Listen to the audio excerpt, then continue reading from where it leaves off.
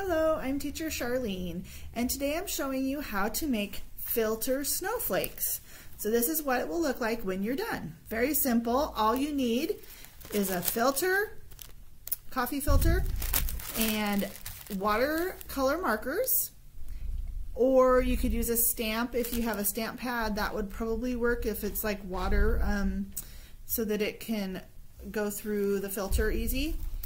And then you just need to sprinkle it with water, so it's very simple to do. And then you need some scissors at the end to cut and make the holes in it. So all you do with your filter is you flatten it out and then you start drawing on it. And it doesn't have to be an actual picture. You just kind of do some squiggles, or you can color it in. And you'd use different colors if you want it to be colorful. I like to do lots of colors.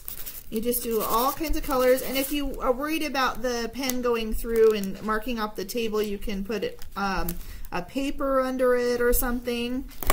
So yeah, you just color it like this. And then once you have it colored as much as you would like, the more the better. It actually works better the more color that's on it. After you do this, then you get it wet so that the colors disperse on the filter.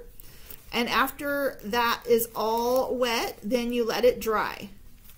Once it's dry, then you're going to take your filter and fold it. So I showed you in the pictures, but you just fold it in half like this.